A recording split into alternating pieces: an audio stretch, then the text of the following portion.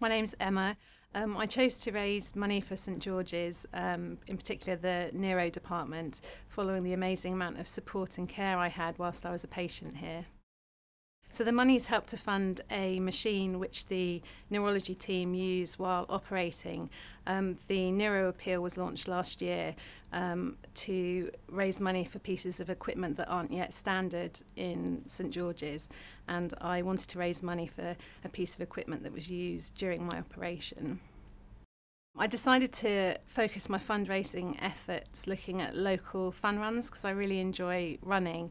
And so where I live in New Malden, we did a fun run last July, and the main charitable beneficiary was the Neuro appeal.